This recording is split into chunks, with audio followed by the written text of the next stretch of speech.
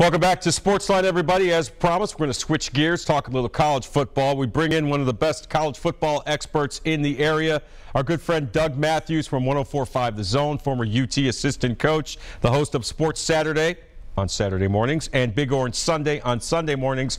Coach, great to have you on. Thanks so much for joining us tonight. John, you bet. Glad to be on. Well, college football is well underway. The first full weekend in the books, and what a wild weekend it was. I don't even know where to start.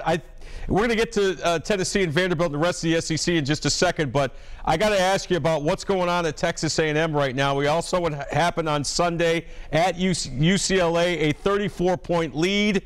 And then they blow it. The Bruins score 35 unanswered points in the final 17 minutes to somehow get out of there with a win. What do you think that loss means for Texas A&M and their embattled head coach, Kevin Sumlin?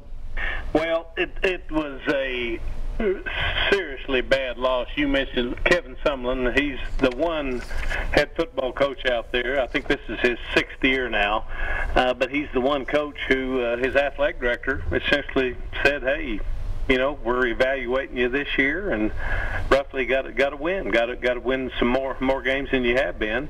Had that one in great position. You know, you just watch it. I don't care whether you're a fan or a coach or former player or former Aggie, whatever. You just say, how in the world can a game that was going so one-sided one way, Rosen didn't have time to hardly go back and set his feet, much less throw a pass, just completely flip around. And it's like what happens in most ball games. Whether you intentionally take your foot off the gas pedal, maybe mentally you do. You looked at that ball game, John. The secondary had a couple of chances to make interceptions, any one of which would have entered the into the ball game, but they didn't. And you have to listen. You have to give UCLA a lot of credit too. You know, Jim Mora and Kevin Sumlin are much in the same position. I think both of them, if they don't have good years, probably will be replaced at the end of the year. It's just an amazing game to watch, and to see A&M blow that lead the way they did. Yeah, certainly if Kevin Sumlin wasn't on the hot seat, it is white hot right now. All right, Coach, then Monday night we have another exciting game and another comeback. Tennessee, a program obviously you're very familiar with. Look for all the world like they were dead in the water against Georgia Tech. They run for over 500 yards. They can't tackle anybody. They can't stop anybody. And all of a sudden, Quentin Dormady able to settle down, and they're able to make some plays and get into the end zone. The defense gets a couple of stops, some key turnovers late. What a comeback by Tennessee, and maybe perhaps another embattled coach, Butch Jones. He really needed that win, didn't he? He did. You know, I don't know exactly. New athletic director John Curry, where that stands right now. Coach Jones has done, I think, a good job the 4 years he's been there. He took over a mess, and Tennessee is now essentially a regular season 8-4 team right now. I think they have the potential to do better than that. But you know, John, that was a great example. When you hear coaches and people talk about that really follow football, field position and turnovers and all that, that was a great example of that. There were 2 turnovers in the game. Both of them were Georgia Tech, and Tennessee turned both those turnovers into 14 points. Tennessee only had 2 penalties in the game. They didn't have any sacks, and they punted the ball and covered real well. And it was a game where really the basics of football really kind of paid off there at the end. And Tennessee, I don't know that they stopped. I'm saying this a little tongue-in-cheek, but I don't know that they stopped a 3 or a 2 or 3 yard gain all night long, but they did on the play that counted. And that was a big win to come back like that. That adds, when you play so poorly on defense. I thought they played well on offense, or fairly well for a new quarterback. But when you play so poorly on one side of the ball and win the ball game, that's the best way to teach. You can go in now, a lot easier to teach and make corrections after a win than it is after a loss. We're talking with the coach, DougMathews, former assistant at Tennessee, and now you can hear him every weekend morning on 104.5 The Zone, Sports Saturday on Saturday, Big Orange Sunday on Sunday. Yeah, I wanted to ask you about the quarterback, Quentin Dormady, coach, making his first start. Obviously, a little shaky to start off, but he seemed to settle down, and he finally found some receivers that could make some plays for him. He did, all young, by the way. Every receiver, I believe, that caught a pass other than Jennings, who's now out for the year, every wide receiver is either a freshman or sophomore. We saw Marquez Callaway, I think, step in to show the potential. He's a star of the future, and the future probably for him is right now, a little quicker than maybe they thought.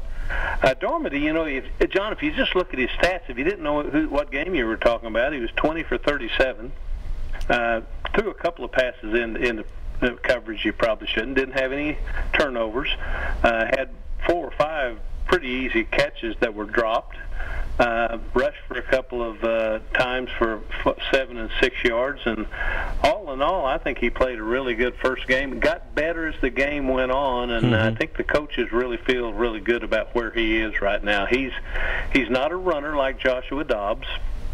I'm sure they're going to have a package for Jarrett Garantano, that we'll probably see this week. But I was impressed with the first game of Dormady. As I said, he as the game went on, he got better and better, and took him on a 93-yard drive in under 4 minutes to win a ball game. That doesn't happen very often, and I thought he did a fine job in that. Coach, what about Vanderbilt? They go into Middle Tennessee State, an impressive 28-6 win. And when you look at what Middle tried to do defensively, I know that they've got the new defensive coordinator now and Coach Schaefer, and I really thought his game plan was solid. Basically, he was saying, we're not going to let Ralph Webb wreck the game for us, and we're going to see if Kyle Shermer can beat us. The only problem for them was Kyle Shermer beat them. A really solid game. Looks like the way he played late last season has carried over so far into this year. Well, you kind of put your finger on what Vanderbilt's going to need to do on the offensive side of the ball.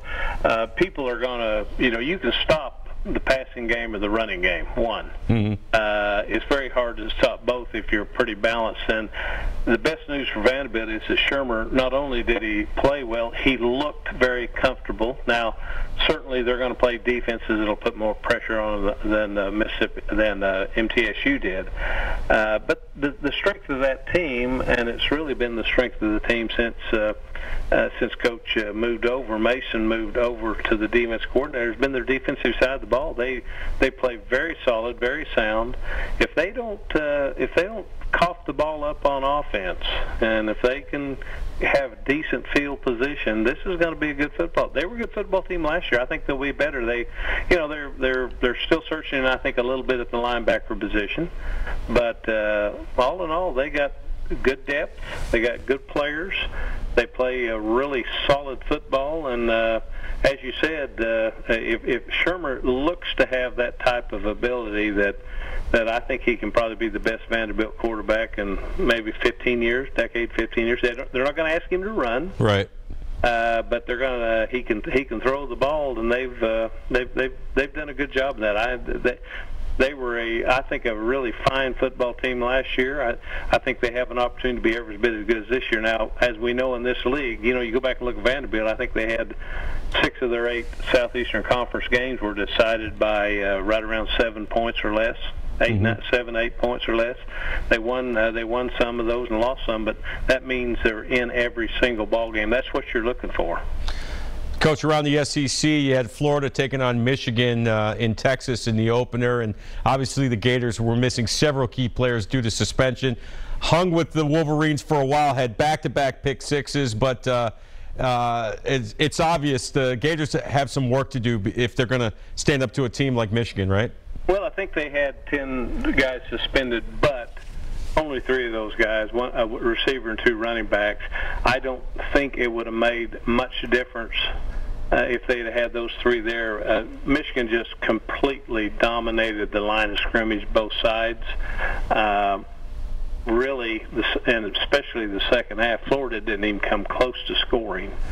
They started the young quarterback, Felipe Franks. I was a little surprised they pulled him simply because if you're going to start a freshman and they had two experienced quarterbacks there, if you're going to start one, normally you let him say, hey, this is our guy, we're going to ride with him. And, of course, when Zaire came in, he fumbled a couple times. The last one was for a touchdown. But Florida's in some trouble, I think. I don't. They're probably still going to be very good on defense, really good. But boy, it's hard to see. It's hard to see how they're going to be anything better than average on offense. Now, unless Michigan is the greatest all-time defensive team in America. And Michigan looked awfully good. I was very impressed. I was wanting to see, they lost 40 seniors last year, only had 6 returning starters. Didn't look like to me they missed a beat. Florida probably helped them a little bit more than they should, but I was really impressed with Michigan. I didn't know going into the year. I thought maybe they might be just slightly overrated. If anything, I probably underrated them start of the year. Just a couple more questions with the coach, Doug Mathews from 104.5 The Zone, of course, former Tennessee assistant coach. Coach, you look at some of what transpired in this first weekend.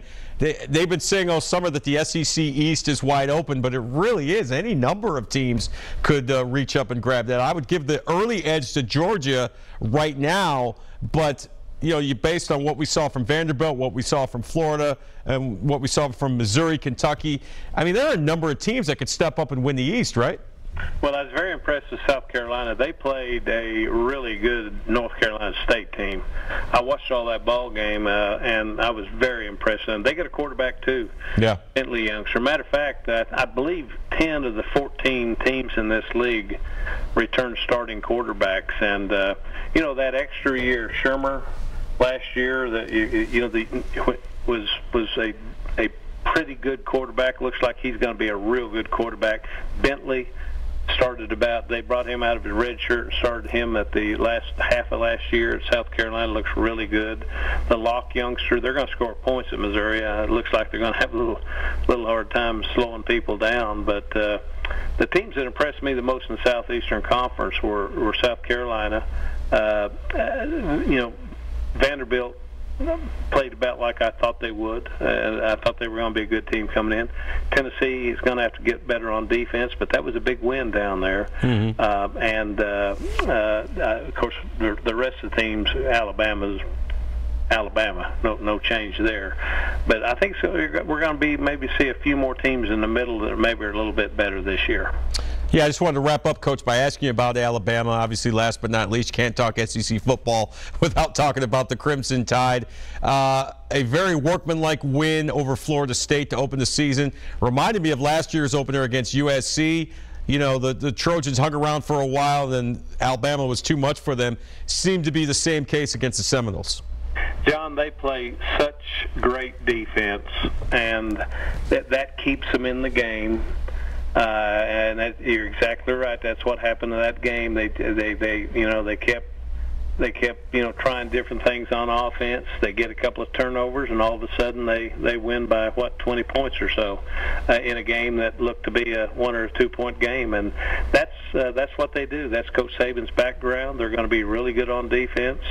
And I do not really see. Maybe I think Auburn's got a chance. I don't see anybody in the East that that really has a strong chance. But if you can get down to a one-game deal, in Atlanta, that's good. But I don't see anybody in the West beating them this year. You're going to have to win at least 7 ball games and beat them. Mm-hmm. Get in the West. I don't know if there's a team out there that can do that. So they're still the team everybody's chasing. No doubt about that. He's the coach, Doug Mathews. You can catch him all weekend on 104.5 The Zone. Saturday mornings for Sports Saturday, Sunday mornings for Big Orange Sunday. Coach, are you of the Twitter generation? I tried to look you up today, but Doug Mathews is a pretty common name. I wasn't sure which one was yours. I do not and will not. Smart man. Coach, thanks so much for joining us, and enjoy the football weekend coming up. John, thank you so much. Appreciate it. All right, the great Doug Mathews joining us, talking a little college football. When we come back, we'll talk more about the Titans as they get ready for their season opener Sunday against the Oakland Raiders. We'll hear from more of the players as they get their preps underway. Plus your phone calls. You're welcome to join us, 737-7767. Love to hear from you. You can tweet me at NC5_Jon Burton. We'll get to all that next. Stay with us.